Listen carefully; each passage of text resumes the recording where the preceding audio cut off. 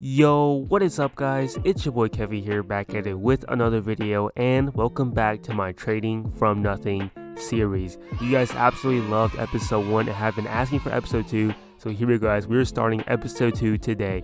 In today's episode, I'm going to be explaining like a ton of different tips on how to trade, so if you guys are excited, make sure to drop a like, subscribe, comment down below if you want more videos like this, and turn on post notifications so you notice my next video. Anyways, let's just get started. Alright guys, so as you guys remember from episode 1, I had the Camo Commando, which is valued at like 1.5k, and now I am at 3.9k. So we actually like doubled our value to 3.9k. I'm going to show you guys everything that I did. I'm going to show all my tips, all my tricks that I did to get 3.9k. I basically doubled my value since last episode. I'm going to show you guys everything, my inbound trades, the trades I've completed and everything.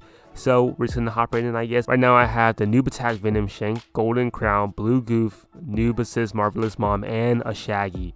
So I have these 5 items totaling around 3.9k wrap, 3.9k value. I'm going to show you guys all my trades and everything. So here we go. Alright guys, so here's my inbound trades tab. I have like a ton of trades inbound, but like I've looked through all these and they are all like kind of really bad. But first I'm going to go show you guys my completed trades. So if you go to completed, since last episode we actually completed around 1, 2, 3, 4. We completed around 4 trades. These 3 trades right here don't count. I was doing a giveaway on my Twitter for a Green Bandit top hat. So I sent myself Green Bandit top hat and I sent it to the winner of the giveaway, and then I sent myself back to Shaggy that I got. But okay, here are the 4 trades I've completed since last episode. So the first one is with Mondalix. I traded Camo Commando for the Diamond Crystal Circlet. So you guys might be thinking this is a really bad trade, 1.4k for 1.3k. But what actually happened was, I'm gonna try to explain this to you guys as best as I can. This was a projected item when I traded for Diamond Crystal Circlet was projected. Basically what projected means is when an item sells for a really high price and the wrap is raised to really high. The wrap is projected and it drops at an insanely fast rate. So what I did was I traded Camo Commando for this when it was like 5k wrap, and I tried to trade it off for profit. So projected trading is basically when you trade your item to get like an item that is projected really high wrap, that's not its actual wrap, and then you try to trade that off for a better trade.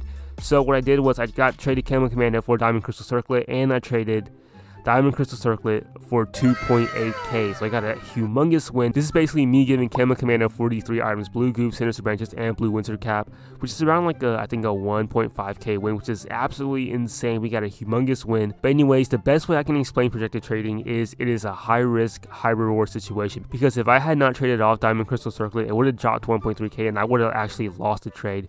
But I went ahead and I went and traded Diamond Crystal Circlet for these 3 items and I got a massive win. Then this next trade is with Samdog132. I gave Blue Winter Cap plus a couple Robux for Golden Crown. It's like a 200 win now, which is absolutely insane. This is a really good win. Just like he wanted this hat and I got the Golden Crown off it. Really good win. Alright, and then the last trade I completed was with Gemstones. I gave Sinister Branches for Radioactive Robot and Noob Assist Marvelous. This is like a 600 win.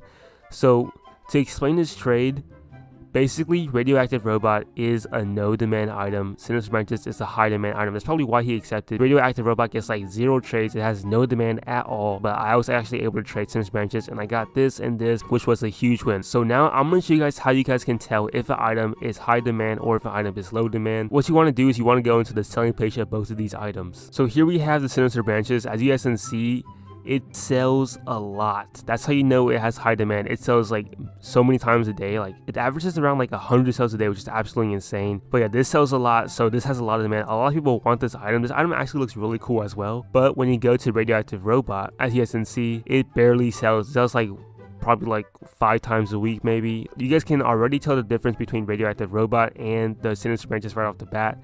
This has like no sales at all. So I was able to give Sinister Branches for this no demand item, and then this small, which was a 600 win. Alright guys, and then after that, what I actually did was I was actually able to sell the Radioactive Robot. I was actually kind of surprised it sold. So as you guys can see here, I sold the Radioactive Robot to Best Doggy Guy for 1.5k Robux. But I actually did not get a full 1.5k Robux. I got like 1,000 Robux, because whenever you sell an item on Roblox, Roblox takes 30% of the sale. So I got like 1,000 Robux off of that. So I had 1,000 Robux in my account, and then this leads me to my next tip on how to trade. A good way to trade is to sell your items for a high amount and then buy other items for good deals on the catalog. So with this 1.5k Robux, I was actually able to buy this noob attack Venom Shanked Vengeance for 745 Robux. And if you guys saw I had like a Shaggy left over, I actually bought that Shaggy with Robux that I had from when I renewed Builders Club for this account. It says I purchased Black Lightning Kicks, but like I think it's like a glitch on Roblox. I did not buy this. I bought the Shaggy for 410 Robux. So I'm actually going to show you guys how I get items for like good deals off the catalog. So what I do is I go to RaleighMons.com. This is a really good trading website. It tells you like values of items and stuff, and like you can post trade ads, you can do everything on that. I really recommend this website, but I'll go on RaleighMons.com and then I click this deals tab right here. And then when you're on this tab, there's like a ton of different deals, like a really good deals on the items. But if you're like a starting trader and you have like no Robux, then you can't afford like a lot of these items. So what I did was I clicked value, clicked most recent. You can change it to, I think I did like lowest value, boom, and I changed it to like 20% to get like deals that were like actually worth looking at. So yeah, there's like a ton of good deals right now. I can't really afford any of these, but yeah, sometimes it'll be like lower price items. Like this one's 450 Robux right now. I can't afford that right now. This is actually a pretty good deal. But yeah, this is basically how you can like snipe items. If you have like a lot more Robux, you can actually like profit off of this feature, because like there are some really good deals, 20%, 28%. All right, so that was basically like me explaining different tips on how to trade. To recap, I went over projected trading, I went over no demand versus demand items, and I went over buying and selling off the catalog. So I might like reiterate those tips in the future if you guys don't understand and like give better examples. But yeah, that's basically what I did to get to 3.9k off of like 1.5k Camo Commando and have all these items right now. It's absolutely insane. You don't have to spend all your time doing this. Back when I first started trading, I would spend like all day on Trade Hangout, and you know, more time you spend, the more profit you're gonna make. But I just spent like an hour a day on this account trying to make trades and stuff. So you don't have to spend all your time, you know, just like a couple hours a day, and you can get somewhere for sure. But we're gonna go look over my inbounds. I'm gonna show you guys all my inbound trades, and I'm gonna like counter, accept, or decline most of them. All right, so this first trade is with Kinsey Nevermore. I'm giving 2.8k wrap for 5.8k. Okay, so at first this might look like an amazing deal for me, like I'm getting a massive win, right? Like a 3k win. Nope. The answer is no. You guys always want to check if it's too good to be true. It's too good to be true. So as you guys can see, Sparkle Time Lump Code, I'm going to show you guys how you can tell if an item is projected. So if you go into the selling page of this item, look at this, right off the bat you guys can tell something's off. 5.8k wrap, but it's selling for 2k. That's a 3.8k deal, and no one is buying it. So yeah, this is obviously projected because it's selling for so low and like the wrap is so high. And also if you look at the graph of this item sold was selling for like around 600 700 a day and stuff, and then just out of the blue sells for 25k. So yeah, this is obviously projected. But what you guys can do is I like to flip projected. So I'm actually gonna counter this guy's trade to see if I can get this for like a much lower price so I can like properly flip it to get a better deal and like make a win. I'm gonna counter it. And let me see, I'll try to get my blue goof for it and see what he does. Yeah, I'm gonna send this out. So this is outbound now, so I'm gonna see if he accepts that. If he accepts that, I might try to trade this off for like a good deal. So let's check out other inbounds. This let me counter this. All right, I'm gonna send out my noob attack Venom Shank for this Sinister Branches. This is like a really bad deal, but you know, he might accept it, he might counter it. Let's see what he does with it. Boom. Yeah, this is a bad trade as well. Let's see, can he add anything here? I'm gonna take this out. I'm gonna try to get this blue steel shutter and see what he does. Okay, let's send this. Boom. This is another bad trade as well. Let me see what I can do. Oh, here's a head row. Okay, maybe I'm gonna try to get this. This would be like a really good trade if he accepts this. Okay, boom. Let's counter that out. And then this is another bad trade.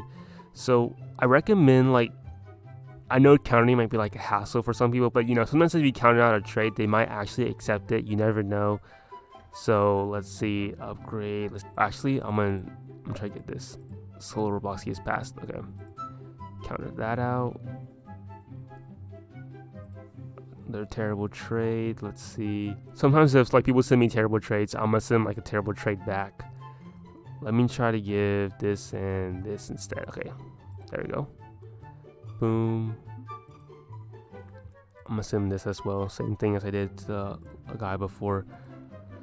Let's go. I think this was like a projected item as well. So I'm gonna send him I'll send like Shaggy for this. So yeah, right now these trades are like all really kind of really bad.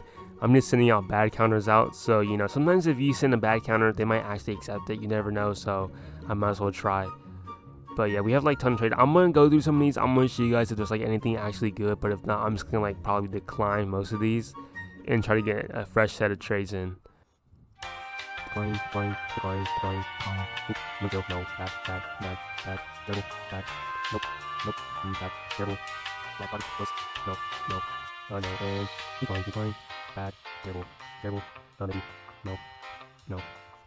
I went ahead and declined like all my inbound trades, but I have like these 2 trades left inbound because like these are actually like decent or okay trades. So another tip that I have for you guys is if you guys sent like a trade that you're like, you don't know if you should accept, you're iffy on it, what you guys can do is you guys can actually leave it inbound and send the person a whole new trade so you do not lose the trade that you have inbound. Because like this trade right here is like, it's okay, but like it's only like an 8 win right now. Maybe in the future like these hassle raise and my hassle will drop, but you guys never know. So if like a trade is okay, I would recommend just like leaving it inbound and just sending the person a whole new trade.